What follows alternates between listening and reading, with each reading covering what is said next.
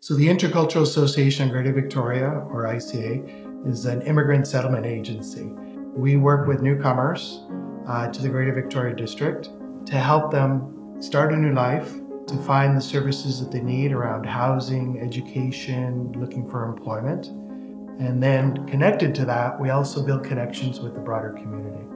Yeah, for me, I think I'm just most excited to take what I've been learning in the classroom and apply it in the real world, make some community connections, and also leave campus for a bit. Probably going to the Pacific Opera House for the first time. It was our first organization that we met with, and it was really interesting to go. We got a whole tour of the offices and we got to meet a lot of people, and it was just really cool, the energy. They were just about to put on a new performance, and everyone was really excited about it and really willing to talk to us about it, and that was just really interesting to me.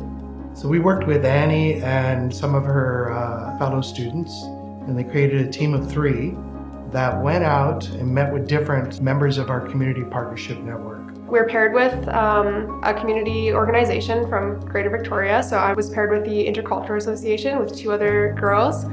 But I think what I learned over the time was students never knew how much they knew in their program. And when they went out there and they were talking to a community agency that wanted to do some interviewing or something like that, the students really gained value and understanding that all of those courses that they've been taking all of those years over, they actually have a lot of skills, knowledge, and abilities to give nonprofits. And I think it really validated for them in a real way why we were teaching them the things that we were teaching them over those years. All my friends that are still in sociology who are younger than me, I've been telling them, you have to take this class. It really shows you what you've been in school for and your options here to come, as well as it's a good way to make community connections.